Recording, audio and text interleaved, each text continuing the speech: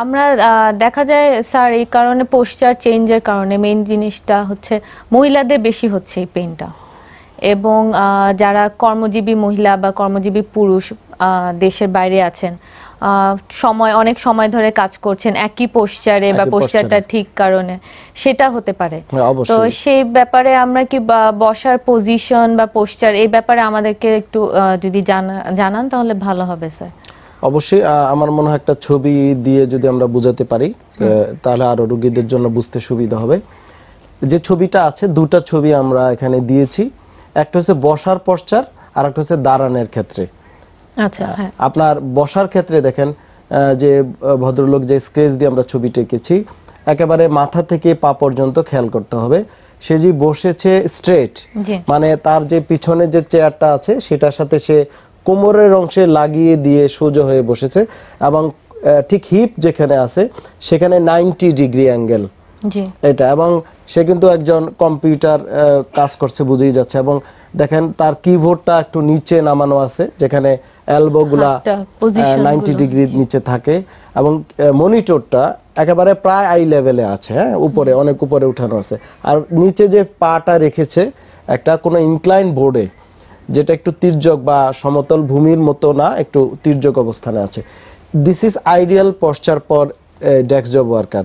যদি যারা কম্পিউটিং করে, যারা বসে বসে ডেস্ক জব করে, তাদের এই পজিশন যদি মেনটেন করে, সাধারণত কোমরের বড় কোনো সমস্যা হবে না। নট অনলি কোমর, কোনো স্পাইনে, মেরুদণ্ডে কোথাও কোনো সমস্যা হবে না বসার ক্ষেত্রে। এই বিষয়গুলোতে স্যার আমরা আসলে একেবারেই পিছিয়ে আছি। অবশ্যই এটা এই বিষয়গুলো জানি না। হ্যাঁ, এটা অনেকে এখনো ওইদিকে মনোযোগ করা হয় না। হচ্ছে কাদের ক্ষেত্রে? যারা রোগী, তারা বুঝছে যে আমার আসলে প্রবলেমটা আমি ভুল হয়ে গেছে, ভোগার পরে এক্স্যাক্টলি। এবং আপনার ওই পাশে যে দাঁড়ানো অবস্থা দেখেন, খুবই মজার বিষয়, আপনার খেয়াল করবেন, বড় বড় শপিং মলে যাবেন, বিভিন্ন প্রতিষ্ঠানে গিয়ে দেখবেন অনেকে দাঁড়িয়ে কম্পিউটিং করে, কিন্তু তার মনিটরটা নিচে, সে সামনে এভাবে দেখে নিচে দেখে কাজ করছে। এটা একটা ভুল অবস্থান। আমি বলবো যারা কর্পোরেট হাউসে যারা এইসব ডেস্কগুলো তৈরি করেছেন বা যারা করছে, এগুলা দ্রুত কারেকশন করা দরকার। দাঁড়ানোর ক্ষেত্রে দেখেন মনিটরটা কোথায়, মানে মনিটরটা তার আই লেভেলে নিয়ে আসতে হবে, এবং তার হ্যান্ড কোথায় আছে। This is ideal position. মানে কম্পিউটার যারা দাঁড়িয়ে ব্যবহার করে অথবা যারা বসে ব্যবহার করে, বা ডেস্ক জব ক্ষেত্রে অথবা দাঁড়িয়ে কাজের ক্ষেত্রে স্ট্রেট হয়ে দাঁড়িয়ে যে কাজটা করতে হবে। যখনই সামনে ঝুঁকে প্রলং কাজ করা হয়, তখন ঘাড়ে, পিঠে, কোমরে কিন্তু আপনার ডিস্ক প্রলাপজনিত যে অনাকাঙ্ক্ষিত রোগ, একটা হচ্ছে কিছু রোগ আছে আমাদের হ্যান্ড গ্রিপের বাহিরে, due to infection, due to another, একটা রোড অ্যাক্সিডেন্ট হয়ে যেতে পারে, একটা আমরা জানি না, একটা অকারেন্স হতে পারে। কিন্তু এই জিনিসটা কিন্তু আমরা জানি যে উই ক্যান ম্যানেজ, যে আমরা বসবো কিভাবে, জাস্ট যদি আমরা জানানো যায়, বা যারা এই টেবিল বানাচ্ছে কোম্পানি, বা যারা ডেস্ক তৈরি করছে, বা যারা বিভিন্ন ফার্নিচারগুলা দিচ্ছে, তারা যেন এই বেসিক জিনিসগুলো তারা যদি মাথায় রেখে দেন, তাদের যদি অফিস ডেকোরেশন বলেন বা ইন্টেরিয়র কাজগুলো করে, তাহলে কিন্তু অনেকাংশে রোগীর পরিমাণ বা এই সমস্যাগুলো কমে যাবে। আচ্ছা স্যার, এটা তো গেল ওয়ার্কিং পারসনদের ব্যাপারে। আমরা ইদানিং দেখছি যে বাচ্চাদের বেলাও কোমর ব্যথা বা ঘাড়ে ব্যথায় ভুগছে। সেটা মেইন কারণ হতে পারে গ্যাজেট আমরা খুব বেশি ইউজ করছি, সেটাও হতে পারে। তো এই বিষয়ে আপনি যদি একটু বলেন। হ্যাঁ, বাচ্চাদের ক্ষেত্রে আমরা বিভিন্ন টাইপের বাচ্চার বিভিন্ন সমস্যা বেশি পেয়ে থাকি। তো বাচ্চাদের অনেক সময় আমাদের কাছে কিছু আছে, বাচ্চা সামান্য ইনজুরি নিয়ে আসতে পারে খেলাধুলা থেকে, এটা একেবারে রেয়ার কেস, কিন্তু বেশিরভাগ বাচ্চাই কোমর ব্যথা বা পা ব্যথার কথা বলে থাকে। কিছু আছে যেমন আমরা গ্রোথ পেইন বলে থাকি এটা। আরেকটা হচ্ছে আপনার যেমন যে স্কুল ব্যাগ, যদি heavy weight school bag use করে, এখন একটা বাচ্চা যদি স্কুল ব্যাগ ইউজ করে এবং সে যদি সেটা ক্যারি করে এবং প্রলং হেঁটে যায়, মনে করেন কয়েক মাইল বা কিলোমিটার তাকে যেতে হয় with heavy weight behind bag, তাহলে কিন্তু তার ব্যাকে পেইন হবে। এটা একেবারে কমন। কিছুদিন আগে একটা রুল করেছে যে স্কুল ব্যাগের ওয়েট কতখানি হতে পারবে।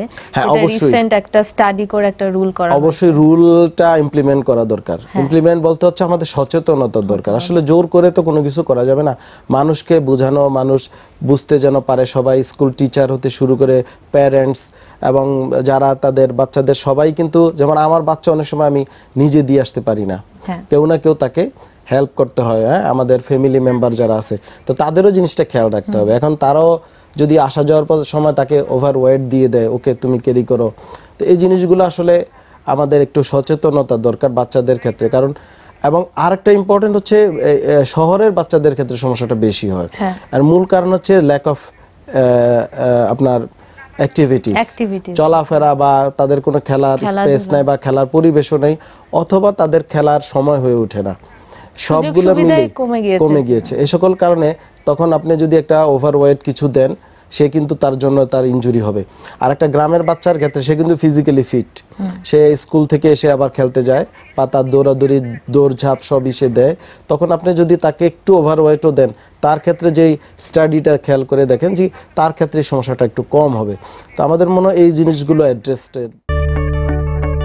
আমরা জানি আপনার প্রিয়জন আপনার জন্য কতটা গুরুত্ব বহন করে। প্রপার ডায়াগনোসিস, কনসালটেশন, পেইন ও প্যারালাইসিস চিকিৎসা, পুনর্বাসন, আমাদের সব আয়োজনই সবসময় আপনাদের জন্য 24 ঘন্টা খোলা। আমরা চাই না আপনারা বারবার আমাদের কাছে ফিরে আসুন, তবুও আমরা আছি সব সময় সর্বদা আপনাদের পাশেই।